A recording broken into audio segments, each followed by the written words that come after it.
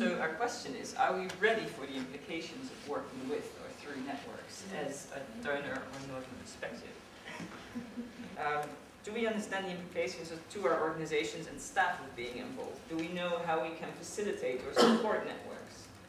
What is the influence exactly of our funding role? How can you expect to be impartial? How can you be treated neutral when you have some funding? We'll get back to that in a minute.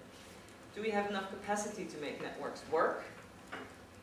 And what are the implications for headquarters, we call it here in the north?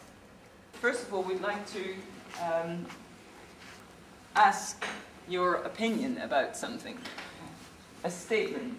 The only way development agencies will have any impact is when they operate in networks.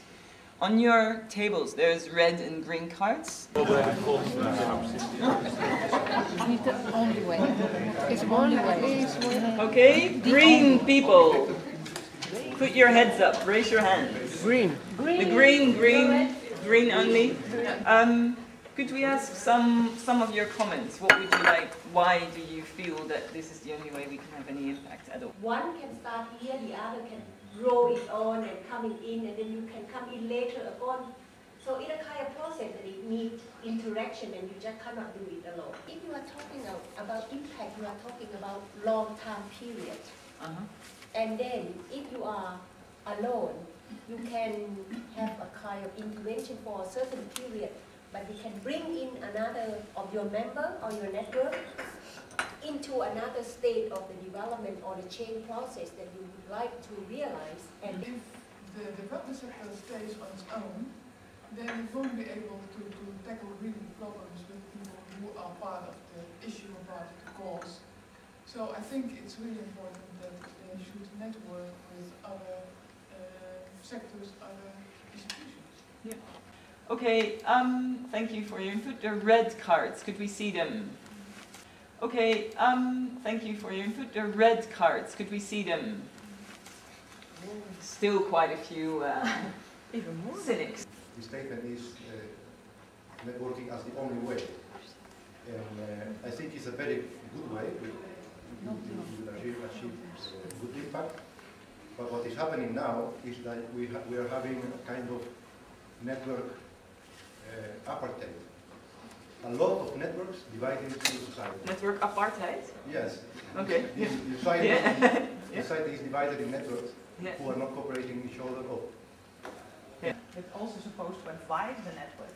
I sometimes have very conflicting roles. I try to advise them, especially on this part, okay, are you sure that you are serving all the interests of your members?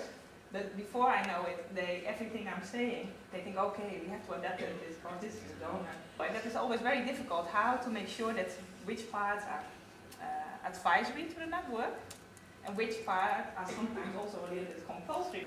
Thank you. On ownership. That's me, I guess. Yes. Yeah. And to make available those new resources works a little bit of corrupting maybe as well, because a number of the organizations were really interested in the network, not because of the topic, but more because of the funds that were involved. So over the years, we really had to find new ways to cooperate and really see what were good ways to start. We started a little bit over again without using a lot of funds, but facilitating research among communities and focus group discussions with young people without making a lot of money available for doing that. And then you saw that a number of organizations were really interested in the topic. They put energy and staff time, they make staff available for carrying out the research.